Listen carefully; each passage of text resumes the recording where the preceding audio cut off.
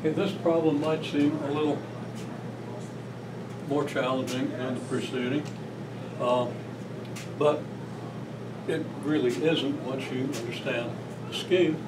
But there are a couple little twists that you got to be careful of. Okay, so you're talking about how far the thing travels. So we can say, of course, if acceleration is uniform, x of t equals x of 0 plus v of 0 times t plus 1/2 a t squared. Now we don't know what x of 0 is. We don't know what v of 0 is.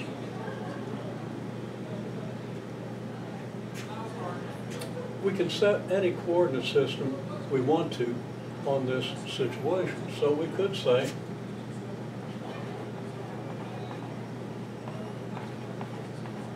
we can make the simplest assumption that x of 0 equals 0. And what do we know? Our information tells us that x of 10 seconds equals 12 meters, and x of 16 seconds equals 24 meters. Because, of course, time starts whenever time starts.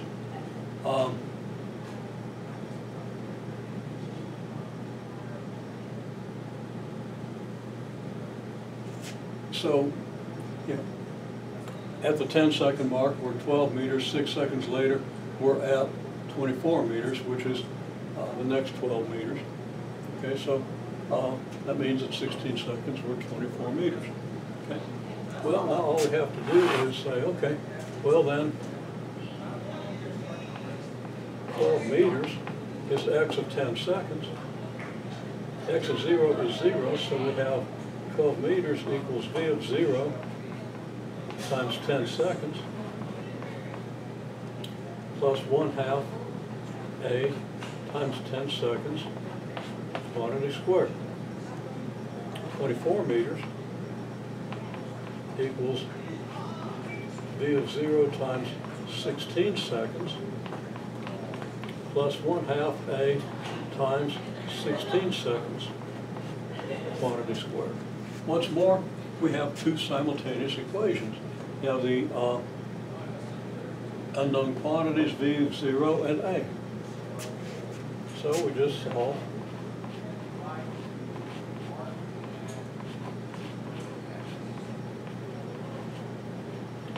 for v of 0 and a, using whichever method you prefer. Now, that's all I'm going to say. Of course, if you have trouble with a problem of this nature, get this far, say I don't know what I'm doing, I'll be glad to explain further. But my strategy for solving this problem might be to, first of all, expand these. Let's go ahead and write out the equation as it's going to be. You got 12 meters equals v of 0 times 10 seconds plus 1/2 a times the square of 10 seconds. That'll be 100 seconds squared. And 24 meters equals v of 0 times 16 seconds plus 1/2 a times the square of 16 seconds, 256 seconds squared. If we reduce this just to the numbers after having checked the units, and we see that if we multiply a velocity in meters per second times seconds, we're going to end up with meters. So the dimensions here are going to be okay. Acceleration being in meters per second squared, when multiplied by seconds squared, we're going to get, again, meters. So the dimensions are going to work. So we can get a little sloppy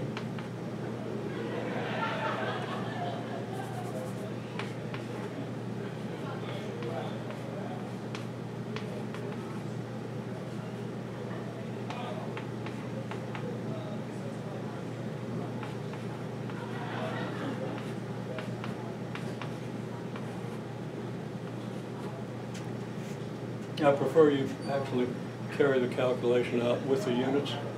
I don't like leaving the units off. It's a habit that engineers get into and often causes problems because they don't go through the step of checking out the units carefully, checking out the dimensions carefully before doing this. Get ridiculous results. Engineers probably don't, but engineering students do, and it makes life more difficult for them. Okay, so there are a couple of alternatives in doing this. The ratio of 16 to 10 is the ratio of 5 to 3. So you can multiply this equation by -5 and this one by 3. And then when you add the resulting equation, the v of 0 term will go away and you'll have a. Alternatively, you could say, solve this for v of 0. Okay, you'd subtract the 50a from both sides and divide by 10. And whatever expression you get, plug it in here. There won't be any a left. And I'm sorry,